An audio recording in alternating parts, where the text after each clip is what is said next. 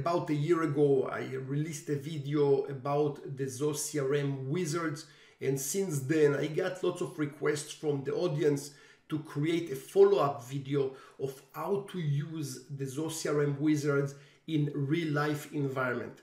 And this is exactly what we are going to do today. In this session, I'm going to simulate a salesperson working in an enterprise company trying to retrieve information from a lead that is over the phone. Some of the information that the salesperson is supposed to retrieve is based on what the company is dictating him to read, basically some kind of a call center script, and some of it will be questions that he's supposed to ask during this phone conversation. I am going to have this session as a follow-up session to the previous one. So I'm not going to teach you all the way of how to use wizards. You can go to my previous video of how to use the wizards. Right now we're picking up from the same place that we stopped last time.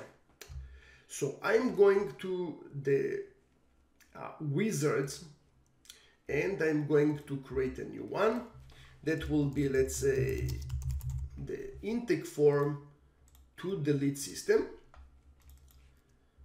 I'm going to create in screen number one a screen, and let's call it basic details. I'm going to ask the first name, I'm going to ask for the last name, and the phone number. Let's say that those are the basics.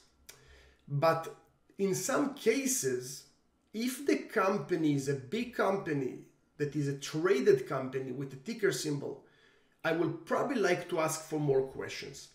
And in this case, I will grab the stock symbol, and if the stock symbol exists, then I will probably like to ask also for the account name. Okay, so those details on the left side will be asked in any case, but if the stock symbol exists, I will also ask for the account name. I'm going also to create a new button, and the button will be named Next. And whenever I'm clicking on Next, it will take me to the next page in the series of the wizard. And let's click on that.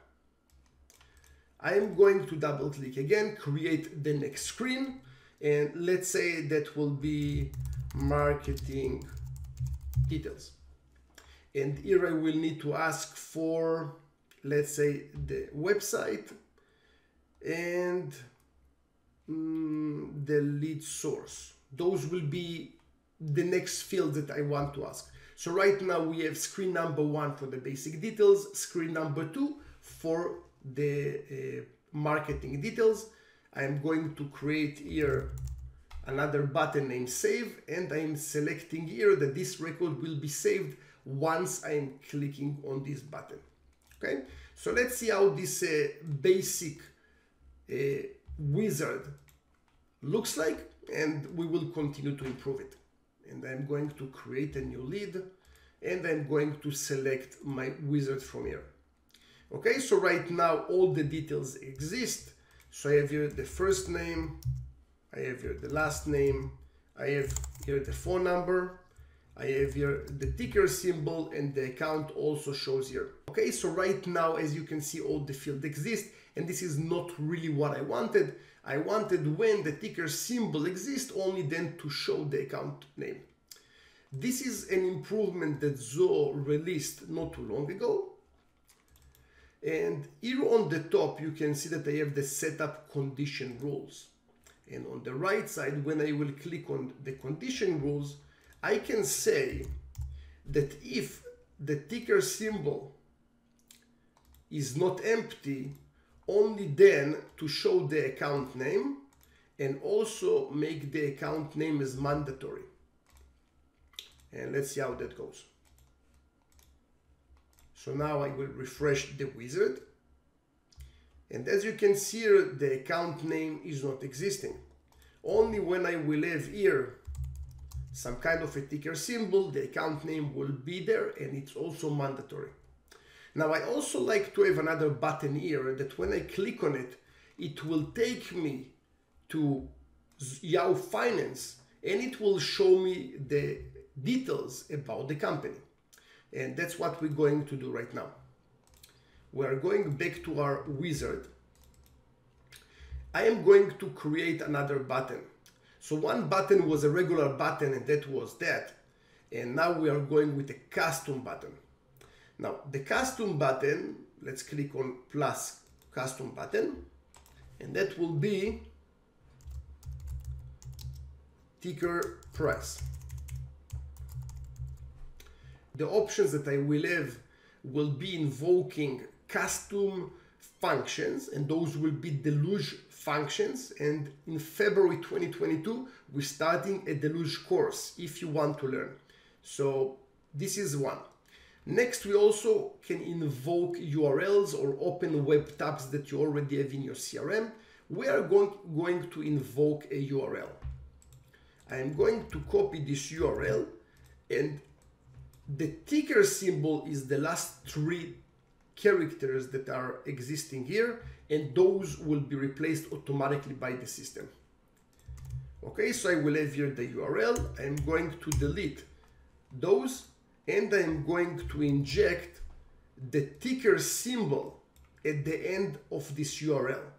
And again, I really try to look for a very simple example, so you can see the abilities and the possibilities that you will have with the wizard.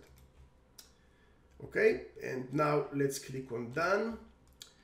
So let's go here again. Let's refresh the wizard, and you will see on the bottom that I have a ticker price button. If I will have here the name of the ticker, and then I will click on ticker price, it will take me and it will create the correct URL and show me the correct company on Yahoo Finance. Now, those examples can go to maps, can go to lots of crazy things. There are also abilities in the wizards to integrate widgets, and the widget can open a window inside Zoho with a third-party application, and you can interact with your ERP, with any third-party system inside of Zoho. And we had lots of cool projects doing that. So it's very, very cool. So this is really what you can do here. Now, more things that are relatively new. If you click on a button, you can change, first of all, who will see it. And you can see that you can say everybody will see it all the time, or it will be shown or hide only in specific cases. For example, you cannot click on next if the first name is empty or the last name is empty. So basically you're forcing your team to enter the information in the right way. So it's similar to a blueprint, but it's not really a blueprint. So you can see that I don't have the next button here. Only when those two will be here, then the next button appears. Okay. Now, more things that you can do. You can change a little bit the styling of the buttons. So let's say that I like to have a red rounded button. I will click on the style. I will go to rounded red, and now it's changing. You don't have lots of design abilities, but I think it's cool enough that you can change it. You can also have different automatic actions when you click on the button. For example, next. You can have your email notifications, which means sending email templates to your clients, your team members, whoever you want. You can also invoke a third-party webhook, such as dropping a voicemail. And you can also run Deluge functions in the background, which for us as a company, this is probably the biggest part of the work, writing custom code to create more functionality to the CRM. So this is really what I wanted to show you in this session. I think the wizards can be an awesome tool when you want to ease the pain of your employees to grab information from the audience and your clients. So it's making things a little bit easier. You can also use the wizards when you're creating a new deal, when you have lots of information, you can slice it to step-by-step approach. So that's it. That's the session. I hope that you like our first 2022 sessions on YouTube. If you like the session, thumbs up is always appreciated. In the description, I also left some links in case that you like to have more functionality on your CRM. I will see you in the next session.